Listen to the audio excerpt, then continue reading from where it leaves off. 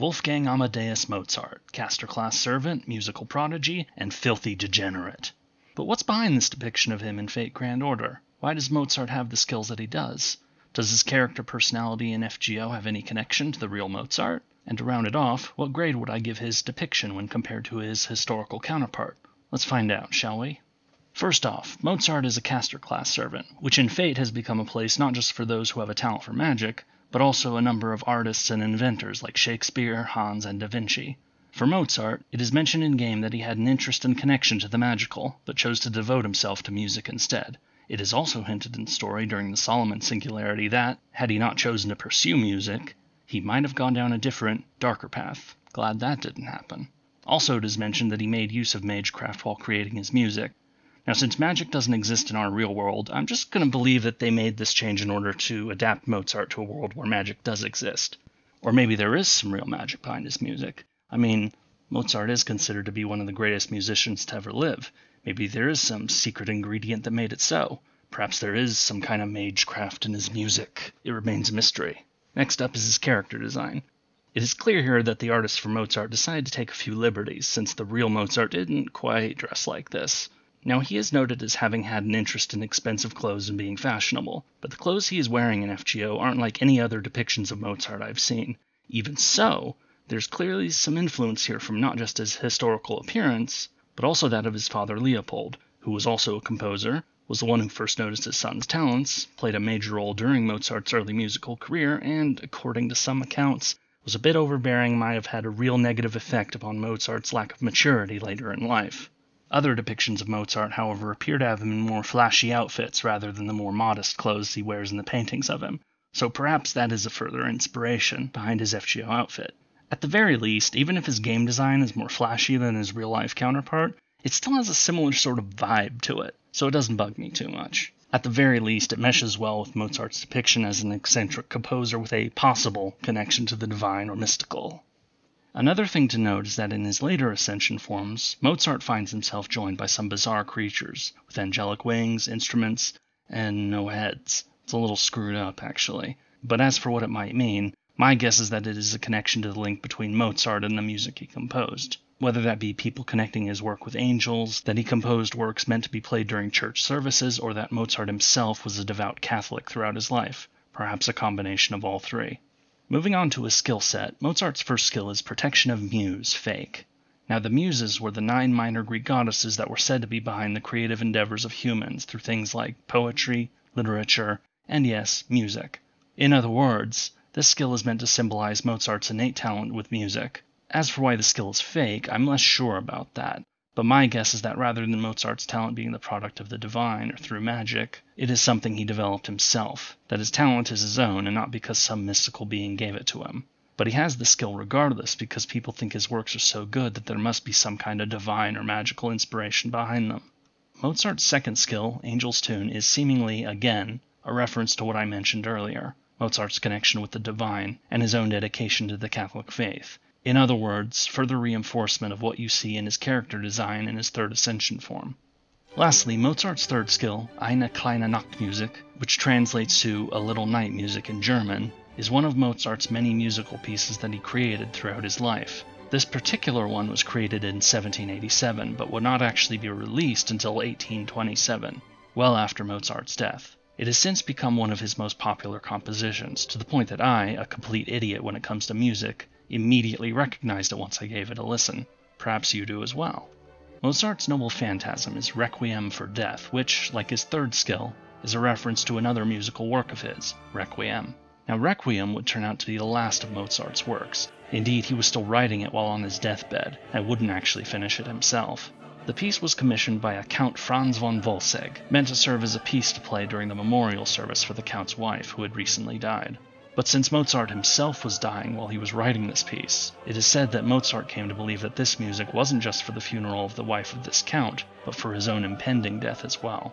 At the very least, the music was meant to be played during a memorial service, and so was for the dead, or for death, I guess. Mozart's whole skill set is centered around his ability to support allies and harm enemies through buffs and debuffs respectively. In other words, he uses his music to inspire his allies to greater feats, while also being able to demoralize foes with different pieces. This sounds quite fitting to me. Mozart obviously wasn't some great warrior like many other servants in FGO are, and so his actual combat ability is quite weak. But he can provide help to his allies through his music. I mean, armies have had marching bands and stuff for centuries, so perhaps there really is something to that.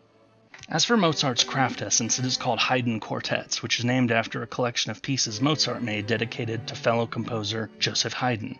Though information is sparse, it does seem like Mozart and Haydn were good friends, hence why Mozart would go out of his way to compose music specifically dedicated to Haydn. A neat touch, I would say.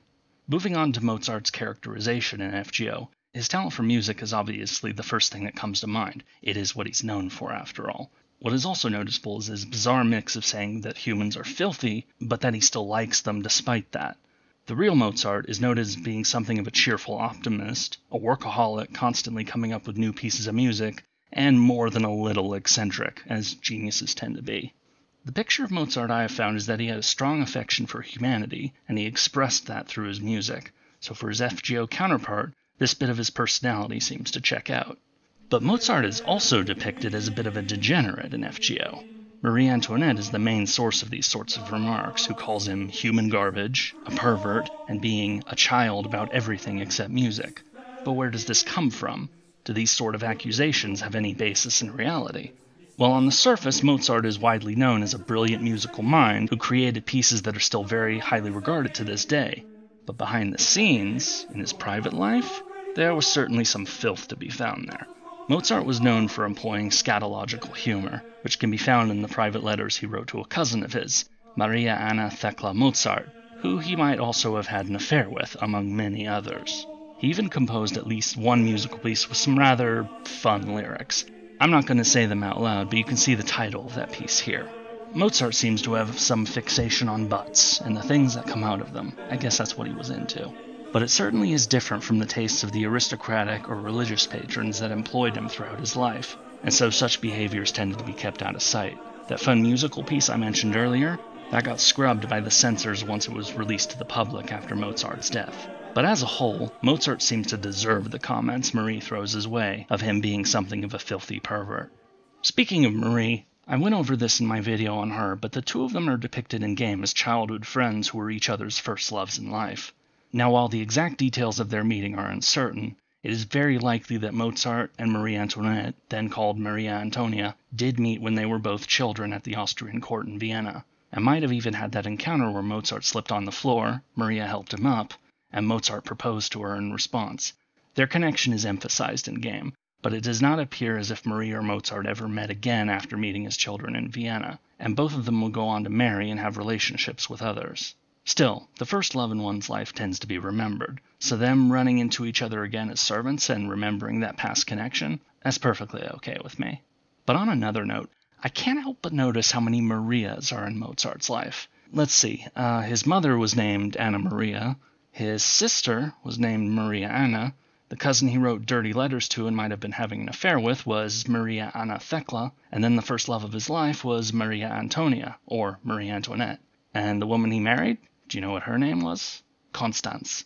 Okay, so not another Maria, but 4 Marias is a lot, you know. Maybe the Mozart family just liked the name. As for his relationship with Antonio Salieri, well, I'm going to hold off on that for now and save that for the video on Salieri specifically, since that is at the core of Salieri's FGO characterization. In my opinion, their relationship is more important to Salieri's character than it is to Mozart's, and so it is better to discuss that then rather than now. Now for the verdict. What grade would I give Mozart's depiction in FGO in terms of how well it lines up with his historical counterpart? Well, it's actually pretty good in most aspects. His entire character either lines up with or directly references things from the real person. Also, the fact that the developers dug beneath the surface to find out all about that scatological stuff Mozart seems to have been into tells me that they actually really did look into the real Mozart in trying to figure out how to portray him in FGO.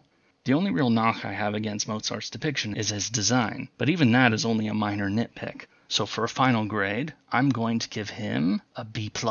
Well done. Now if a B+ sounds too harsh to you, I'm not your high school teacher. I don't give A's out easily. I'm only going to give A's to the best of the best so that when I do, you know that they earned it. C's are the average grade around here, not B's. So in my book, B's are actually pretty good. So congrats, Mozart.